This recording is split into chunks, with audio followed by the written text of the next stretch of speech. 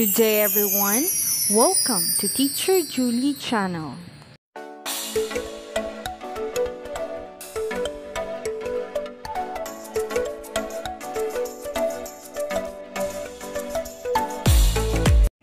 Hello everyone. We have our new topic in disaster readiness and risk reduction, which is all about the geological hazard, rain-induced landslide, and sinkhole. So this will be the fourth quarter topic and module number 6.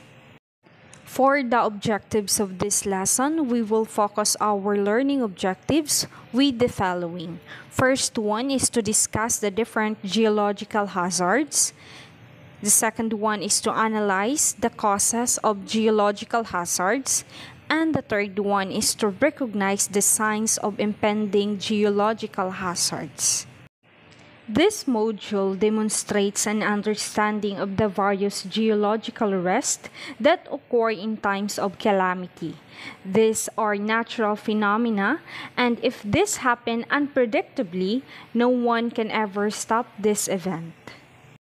Geographer Gilbert White, father of the management of the floodplain, stressed that risk always arises from the interplay of social, biological, and physical systems. Disasters are generated by humans' behavior as much as by physical events. Did you know that between 2000 and 2012, natural disaster caused 1.7 trillion in damage and affected 2.9 billion people? In 2012 marked the third consecutive year of the worldwide natural disaster damage exceeding $100 billion. In 2011, reached a record high of $371 billion.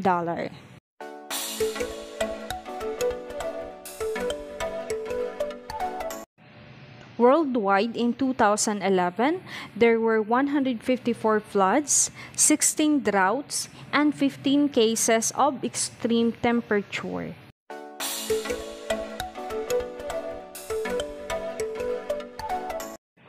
Over one half of the victims of both Hurricane Katrina and Hurricane Sandy were senior citizens over the age of 65.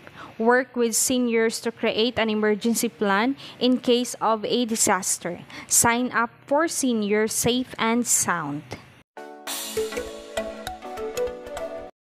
Floods are the most widespread natural disaster aside from wildfires. 90% of all U.S. natural disasters declared by the President involve some sort of flooding.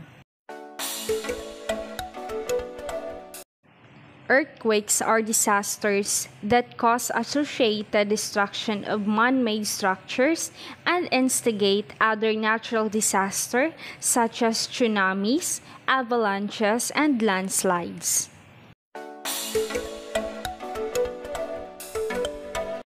In 2012, there were 905 natural catastrophes worldwide, including severe storms, droughts, tornadoes, earthquakes, floods, hailstorms, typhoons, wildfires, and hurricanes.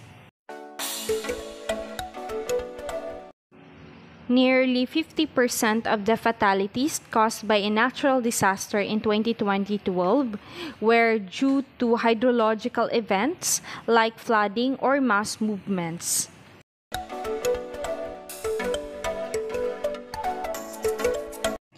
Hurricanes are large, spiraling tropical storms that can pack wind speed of over 160 miles an hour and unleash more than 2.4 trillion gallons of rain a day. Hurricanes can be coupled with storm surges and severe flooding. Landslide often accompany earthquakes, floods, storm surges, hurricanes, wildfires, or volcanic activity. They are often more damaging and deadly than the triggering event.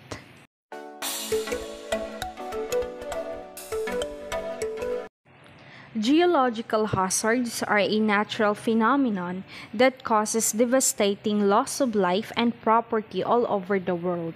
Other related geological hazards that commonly strike the Philippines are rain-induced landslides and sinkholes.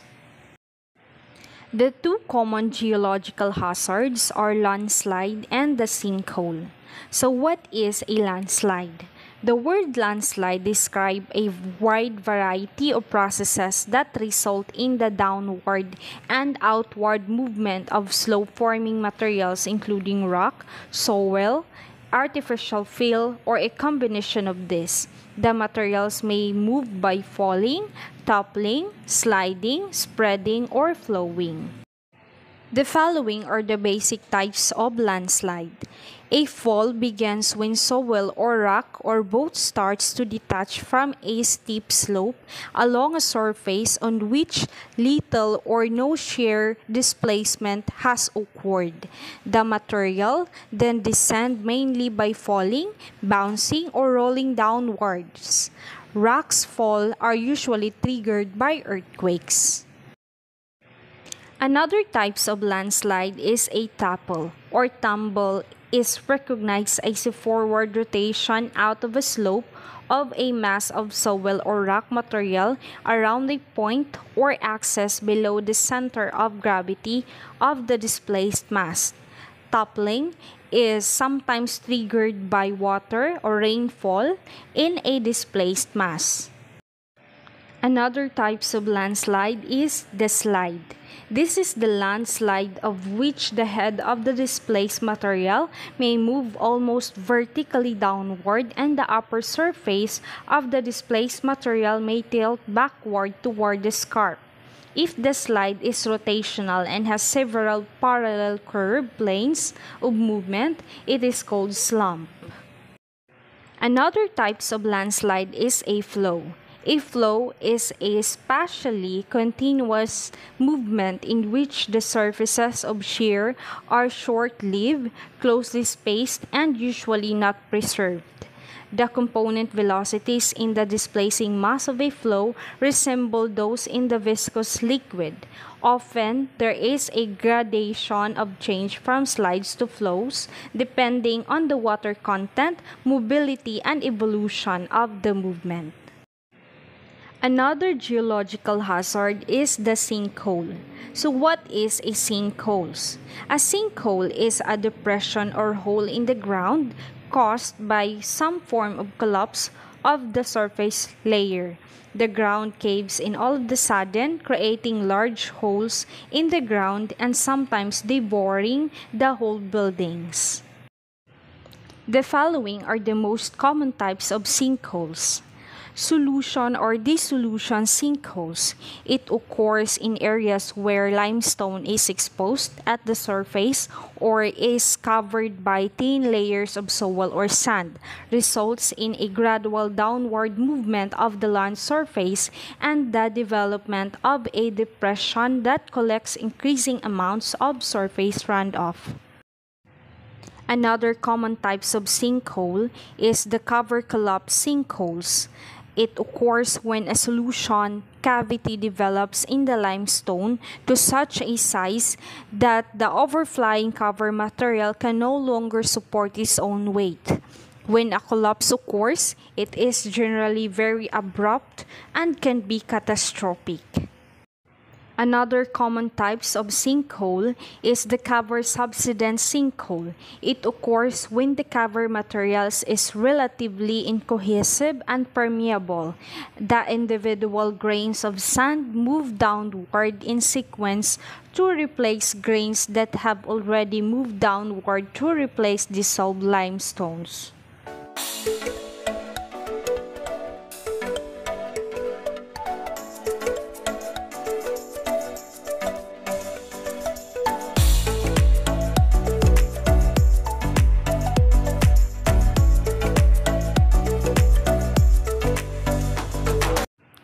That's all for today. Thank you for watching. So don't forget to like and subscribe. Thank you.